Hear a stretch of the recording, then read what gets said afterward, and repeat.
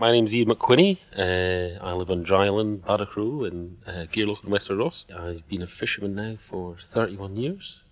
I now fish sustainably for prawns, crabs, spot lobsters, velvet crabs, any sort of shellfish like that, yeah. We also run shellfish safaris. We take people out and show them how we catch the shellfish. That's become increasingly popular over the years.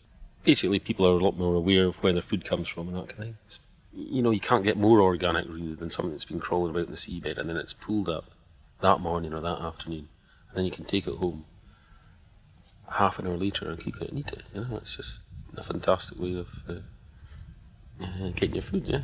And it's, you know, the purest way, the most natural way. Yeah. I think farmers markets are great. It's a win-win situation for the customer and for the producer like me, because I get more money for my stuff, but the customer actually gets a far better product at a far cheaper price because there's no middleman involved. Most of the boats that fish out of Gairloch now are dedicated creel fishing boats. Yeah, it's only on the west coast of Scotland we actually fish for langoustines with creels. For the last 15 odd years we have been throwing back all the small prawns, all the buried ones, the ones that are females with eggs on them. And we've also set limits to the amount of creels we put out and the number of days we fish as well. Yeah. My family have been fishing from Dry Island for hundreds of years now, fishing or fish curing. Probably up until 1975, there were still fish being caught here in large quantities. But unfortunately, probably due to trawling activities, there's lots of fish land here, and then they went into rapid decline. I mean, you can blame technology for a lot of things, but just dragging a net along behind the boat and catching anything that's in its way is not really a very good way of fishing, really. Yeah.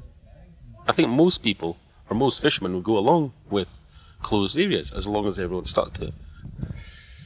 But it's not going to work on you're not allowed to do it, because that's not working just now.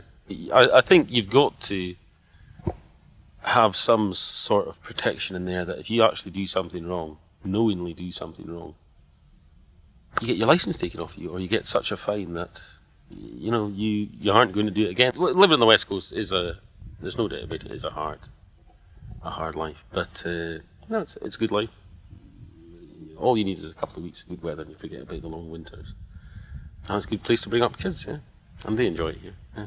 And hopefully there's, you know, a future, and hopefully there'll be a fishing future, not just for my girls, but for young people about here, yeah, that want to get into it.